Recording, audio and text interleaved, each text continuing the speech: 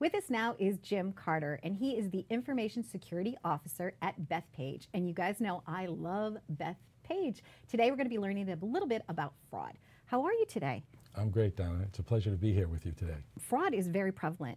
So what are you doing at Bethpage in regards to that? Well, one of my main responsibilities is to keep an eye out for fraud, in particular cyber fraud. As the Information Security Officer, it's important to the organization to keep abreast of the cyber threats or online threats that are out there. And a good portion of my job is to keep the employees aware of those threats so that we know they can help protect our members' information. And what are you seeing? What are the trends? Everything has gone digital nowadays, so online fraud is really where the fraud trend is increasing. Okay. And so have you seen a problem at Bethpage that you've been able to nip in the bud? Well, we've seen, like other financial institutions, fraudsters tend to send out what are known as phishing emails. Because of all the breaches that have occurred, the IRS, the retailers, and others, fraudsters are able to get many valid email addresses. So it's very easy and inexpensive for them to send out literally thousands of emails with links or attachments that either point to or contain malware. Some of this malware can actually install itself on the user's PC and start recording their user IDs, their passwords, and their user IDs to get into their online accounts. Email addresses too. People have multiple email addresses. How can we best, as a consumer, right, protect ourselves? What should we and should we not be doing? Well, one thing is to be skeptical of any email that you receive. Okay. If you're not expecting the email, I would just say the best thing to do is ignore or delete it.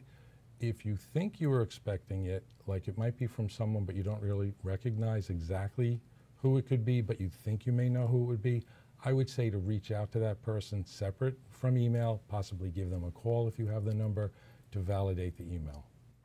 And if somebody does hack into your personal data, I guess, or Bethpage, or you think that you've been compromised, how can we best work with you as a client of Bethpage? What should we do? What should be our first step? Well, if they think it's financial fraud, they think maybe someone accessed their online banking account, and they should have definitely reached out to the financial institution and have them start an investigation into it. That would be the best thing to do. But people should be aware that they need to protect the devices they're using when they are online. Okay. You know, make sure that they have good anti-malware applications on there. Be careful of the sites that you visit. Just simply visiting some websites, if the website is infected, can cause a problem on the user's computer.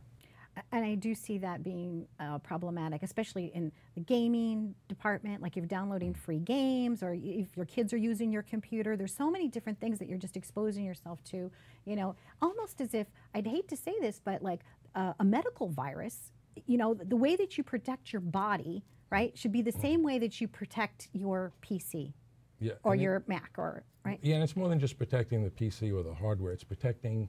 Think of how you use your own information and just be careful of how you're using it and who you're giving it to. And you're right, because so many things are also like cross-referenced. It's easy to get somebody's social security number. Maybe 3 days later, they're going to pick up your bank card number. 4 days later. I mean, these people are ruthless in terms of, once they get a little bit of information, creating a whole profile on you. Exactly right, and that leads to identity theft. Excellent. So if you are the victim of identity theft, how can you repair it? Do you help your clients sometimes with that? On the Bethpage website, under Advice and Planning, there's a whole section on fraud and how people can go there and get information on it. They can also go to identitytheft.gov. Is an excellent website that has a lot of information on that. Excellent. And it's nice that you're in place there. So you've been there 30 years. What do you love best about working at Bethpage? It's a great company to work for. It's one of the reasons I've been there. In my case, I've done a lot of different roles over the years, and it's kept it very interesting to me. Excellent. And I see you have a lapel pin, one that you've earned, right? Your B, yep, your Bethpage. Go Bethpage. Well, thank you very much for joining us.